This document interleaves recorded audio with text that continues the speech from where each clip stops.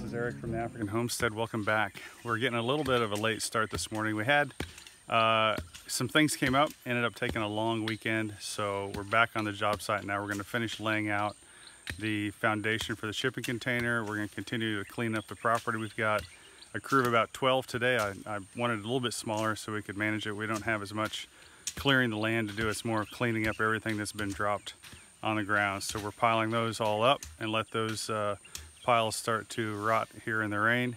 And I tell you what, yesterday was beautiful. I tried to come, I was up at 5:30 in the morning, and then my Land Cruiser wouldn't start. And so I ended up having to find glow plugs.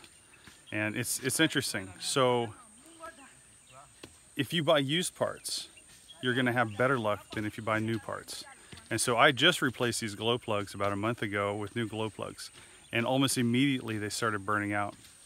So yesterday morning when I went to start the car, the last one finally smoked and it wouldn't start. And so we ended up finding some used glow plugs, which, you know, are from the factory, from Toyota, and they're working great. And the other strange thing is, if you buy new ones, you'll pay about 10 bucks a piece. But if you buy used ones, get this logic, if you buy used ones, because everybody knows they're better, you pay 15 bucks a piece. And so I paid the money, and I'm crossing my fingers that they're used but not too used, and that they'll be able to give me years of good service. Anyway, that's a little bit of a sidetrack. So we're gonna work today and finish cleaning up the land, and by the end of this week, my goal is to have the foundation ready for the shipping container before I head off to the US to meet up with my family.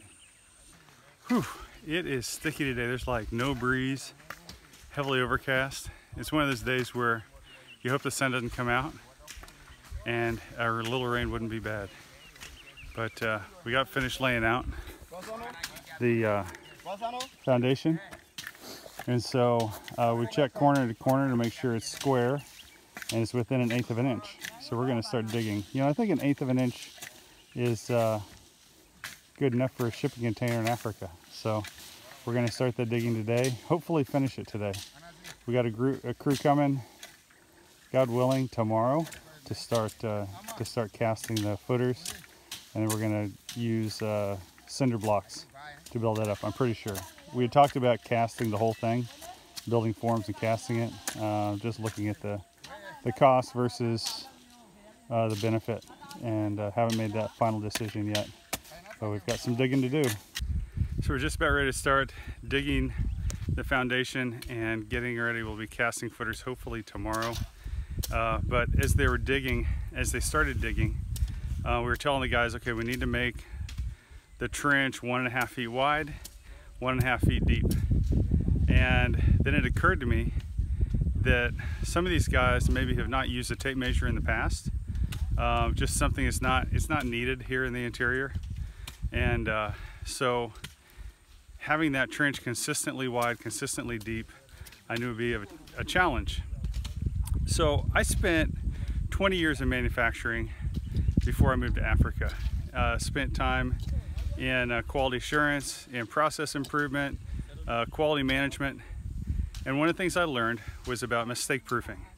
And if you can take away the risk of using a tape measure or misreading it and replace it with something that's foolproof, that's something that will assure that mistakes aren't made. And so what I did, see if you can see this. This is a check gauge. I cut this stick exactly 18 inches long, 1.5 feet. And so we'll be able to lay it down in the trench and make sure it's wide enough. We'll be able to set it down vertically, make sure it's deep enough. Pro tip for the day. When you're on the work site, get off your phone. And you know, it's just like, you know, you watch these Major League Baseball games and someone hits a long ball, it's gonna be a home run, it's flying into the stands, and there's somebody sitting there on their phone, they're about to get smacked in the head with the baseball. It's kind of like that, except in my case, I'm standing here facing this direction, the guys are working behind me, all of a sudden I hear yelling, and they start running past me. So I turn around, I see a 6-foot-long black cobra headed straight towards me. And I think it's as scared as everybody else is. And so I turn around, I give it my evil eye. I'm kidding. I stood there, and it turned, and it headed over here into the trench we were digging. And I'll show you a little bit of the video. I'll spare you the goriest part, but the guys go nuts. They've got their machetes, they got sticks in their hands, and they want to eat it. And so let's just say I'm gonna go get some seasoning and bring, we're gonna make a little fire here, and by the end of the day I'm gonna taste my first cobra. As we were digging here, I just wanted to show you something regarding the topsoil in the tropics. So I'm hoping you can see this. Basically, I'll show you the soil here. You have this darker soil, that's the topsoil, and then you have this kind of a red color, and that's made up of clay and gravel, and that here we call laterite. And it's good for building roads because the clay in it compacts, and the gravel fills up that space. But if you can see it here, we've got about 4 inches of topsoil, and then you get into this laterite. So the area where we're digging this foundation is a level area, and so when it was slashed and burned, probably 2 years ago, 3 years ago, you know, there wasn't a big problem with erosion and the topsoil washing away. So this, for the most part, stayed in place. And the type of farming they do, they don't do tilling. When you, basically they call it scratching when you plant it. So you'll dig a little bit of a slot to plant the cassava, and when you're planting rice, you basically just broadcast the rice and then scratch it in on the surface. And so there's no really tilling going on with the type of farming Liberians historically do. Now, where we run into trouble with this slash and burn type of agriculture when it comes to the topsoil is on the hillsides, on the slopes. And you'll see some places that after that first 1 to 2 years of farming, all of that topsoil, that 4 inches or less that's there, is completely gone, and it's just revealed this gravel, red laterite soil. And you know, then it'll grow weeds, it'll grow you know, whatever it needs to do to start repairing itself and start to recover from that and start building topsoil again. But as far as being useful for any type of food crops, vegetable crops, anything like that, it really has nothing left in it. It's dead. Okay, the snake's ready. This will be my first time eating snake. Yeah. Skin and everything.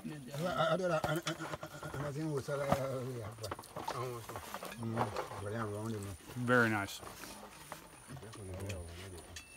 Well, that's really good. I think I'm going to become a snake hunter. 2 thumbs up. Had another good day today. Take a look at the foundation that we're digging out. 18 inches wide, 18 inches deep. Gauge worked well, and more than half done. Got to dig this line tomorrow, and then that's it. So probably not quite 3/4 done. And then we piled up a whole bunch of brush today, just all the stuff that's been knocked down.